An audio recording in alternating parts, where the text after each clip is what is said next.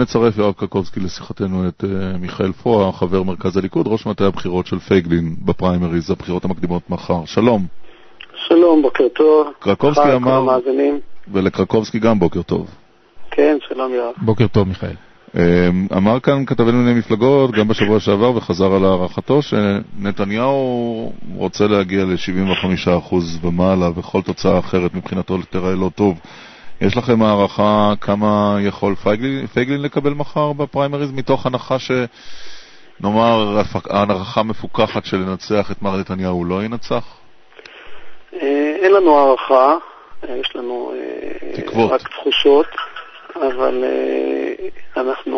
אני חייב לומר שהערכת הבסיס של נתניהו היא כבר הרבה יותר גבוהה ממה שהייתה לפני 3 שבועות, שם הוא דיבר עם פעילים שלו 10%. שאתם תקבלו רק 10%. כן, ואנחנו אמרנו מראש, אנחנו נשמח על כל אחוז מעבר לתוצאה הקודמת, כי אנחנו באיזשהו תהליך של התקדמות. שהייתה מה?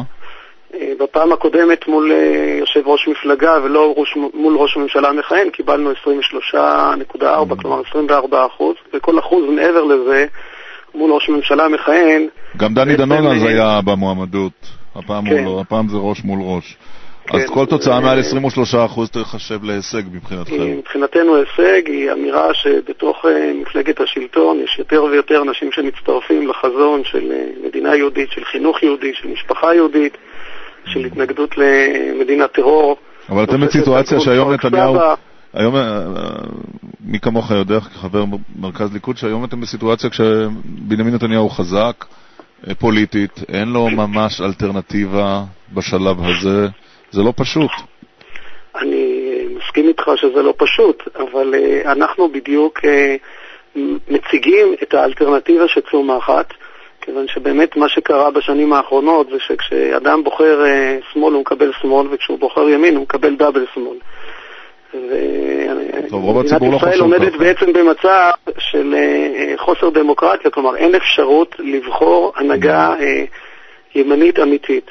ואנחנו בעצם מייצרים, באמת בצורה לא קלה ולא פשוטה, אבל מייצרים את הקוטב החדש בתוך הציבוריות הישראלית, שמוביל לאותו דבר שרוב הציבור מאמין בו. אתה מבין אגב את העובדה שבנימין נתניהו רצה להרדים את מערכת הבחירות, העובדה שהוא סגר את רוב הכינוסים שלו עם חברי מרכז, הוא לא רצה שיוקלטו דבריו שם ויצולם עם חברי מרכז הליכוד?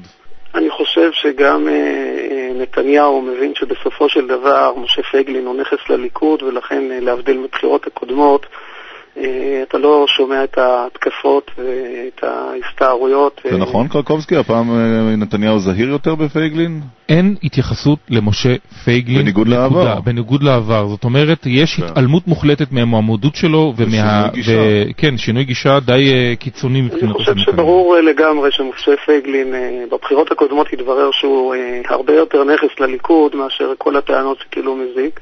בזה אני לא הייתי מסכים איתך הוציאו אותו מהרשימה, כן, וזה היה טעות, הוא הפסיד הרבה מנדטים על זה. ואני חושב אני לא יודע אם ראש הממשלה באופן אישי, אבל לפחות בסביבתו, הרבה מאוד אנשים משוכנעים שמשה פייגלין חזק מינו של נתניהו, חזק את נתניהו ולא יחליש, יחזק את הליכוד ולא יחליש אותו. אנחנו נעצור כאן. אני מאוד מודה לך מיכאל פואה, חבר מרכז, ראש מטה הבחירות של משה פייגלין. תודה רבה לך. תודה רבה גם לך.